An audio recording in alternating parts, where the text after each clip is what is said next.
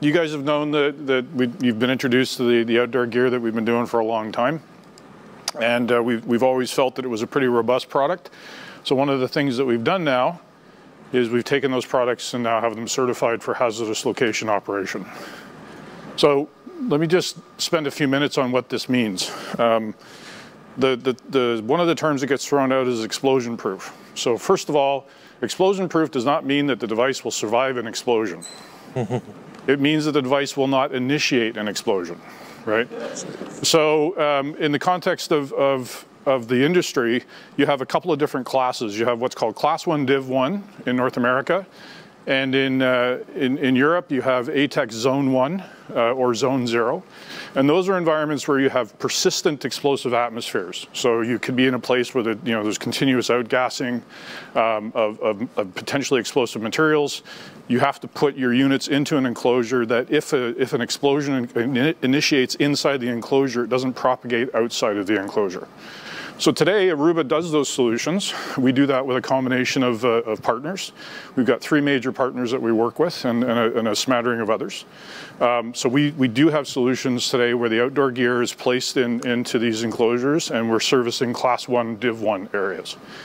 Now, one of the solutions is, a fairly massive stainless steel machined housing. So you can imagine there's a significant amount of expense and installation complexity with that. In fact, Class 1 Div 1 environments require the installers to be certified. They actually the manufacturer of the enclosure actually has to do the installation. So the other thing that you can do is, the other class is Class 1 Zone 2 or Class 1 Div 2. And in Europe, it's called ATEX Zone 2. So in Zone 2, these are environments that are generally adjacent to a Class 1 area, a Class 1 Div 1 area. In other words, if there's something abnormal going on, you could have a brief exposure of explosive atmosphere. So in that situation, you really just need to have a unit that's properly sealed up. You have to have the right materials selected.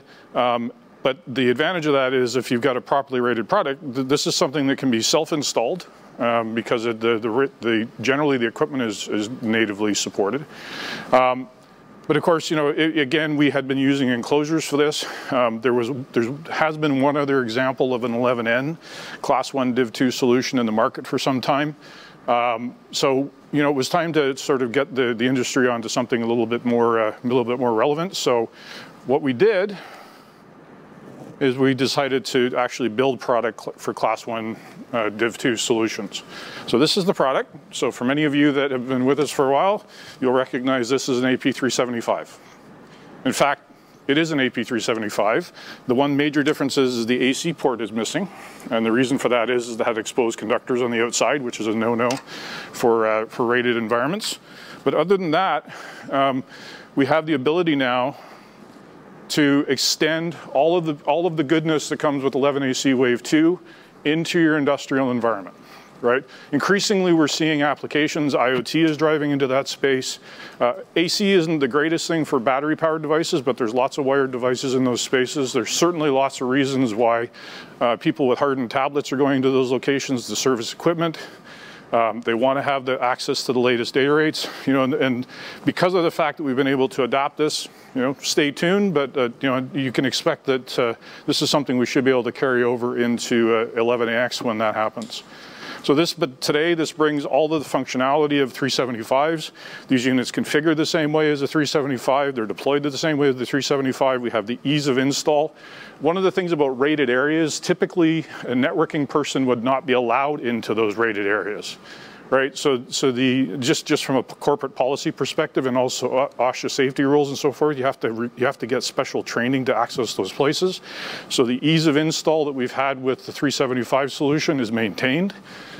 We've got simple bracket systems. These things get bolted on, they get slid in, and if there's ever a break fix situation, it's one bolt, you take the chassis out and you replace it, right? So that's the type of thing that a man with a wrench or a woman with a wrench in a factory environment can go and do themselves, right? You don't need to have a specialized resource actually in the rated area. The 375s and the 300 series access points from Aruba have supported BLE, and so that we'll be extending our IoT infrastructure into those environments. As you know, we've been enabling BLE functionality based on the radio inside.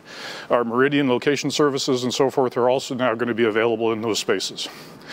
Obviously, if you're putting a unit into a metal enclosure, that does bad things to things like BLE, which has an embedded antenna. Client match still works, air match still works, so the frequency planning is all done.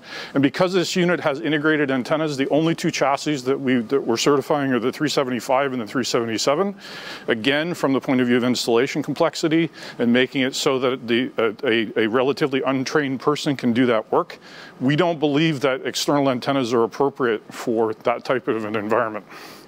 They also tend to be, if you get an environment with heavy equipment or forklifts, it tends to be a bit of a blood sport for the operators to see if they can knock all the antennas off the access points. That's direct feedback from a variety of customers. For clarification, is this certified for C1D1 and C1D2, or just? No, this is Class 1 Div 2. Okay. For Class 1 Div 1, we will continue to work with our enclosure partners. Because again, this one, you can imagine, it's a plastic enclosure. If the explosion goes off inside, it's going to blow the sides out, and the hot products will propagate into the space. But this addresses probably, if you look at an average location like an oil refinery, right? Maybe 0.5% of your area would be a Class 1 Div 1 area. Maybe 25% of your area would be Class 1 Div 2, and the rest of it would be unrated. Now, the advantage as well is that because we're basing this effectively currently on the shelf gear, to take a term out of the federal space, the price differential for this unit is not large. So this means that entities will not necessarily need to differentiate having Class 1 Div 2 and unrated product. They can now buy a single part and deploy that everywhere, because the cost uplift associated with the rated part is not huge. Right, and again, that's an operational complexity, operational ease that I think is important for those environments, because again, you're taking relatively untrained people from the networking perspective and having them deploy and redeploy this gear in the case of a break fix. So again, we're taking the BLE in, we're taking all the services in. Chuck mentioned Passpoint. This is going to extend Passpoint into those environments as well. So now you have a neutral host voice solution and messaging services in your industrial production areas, right? Without having to do anything special or deploy any other gear. The costs associated with pulling incremental Cat5 into those spaces, as you might imagine, getting a maintenance window is almost impossible. And the costs associated with it, again, you need rated personnel that know how to do rated conduit in many cases. And then the chassis then get deployed afterwards. So this unit, as we innovated on this chassis, so it is certified with the standard cable gland on it, but it also lends itself to bringing conduit directly to the chassis as well. And depending on the operating environment, either of those is going to be acceptable. Obviously, if you could just string an Ethernet cable, as long as that works for the operations team, that's going to mean things are going to be relatively straightforward to do. Is 802.3aoE PoE, so you can use a standard switch. You can bring a hardened PoE solution. There's a number of them. That you can either buy PoE solutions that are rated, or in many cases, if you've got an IDF somewhere in the facility, that space is typically unrated. So you can run an Ethernet cable from an unrated space to a rated space without causing any issues. And that is about all I had to say for today. I have a question from the internet. Plans for IoT integration with this platform? So today it's BLE. BLE only. And that's true for the 300 series generally from Aruba. Our 11AC, or the 11AC Wave 2 parts. As we move forward, as you know, in our 11AX solutions, we're bringing BLE and 15.4 radio capability. So now that we've kind of cracked the nut on this, understanding this is something that, once we get the products out and stabilized, it's something that we'll be looking at for future generations. And so 15.4 would be a future capability with the product.